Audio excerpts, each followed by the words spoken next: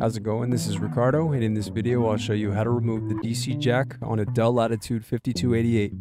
If you're looking for parts for this laptop, go to our website and use this coupon for a 5% off discount.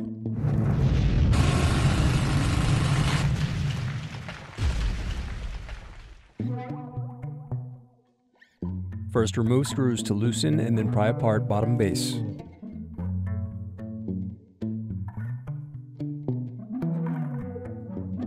Next, unscrew and disconnect battery.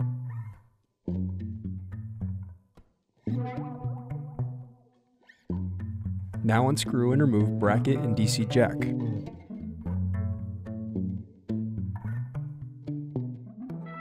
Thanks for watching. Don't forget to like and subscribe if you enjoyed this video. And if you need more, check out this playlist to watch other tutorials for your laptop. You can also click here to find parts for your laptop at partspeople.com.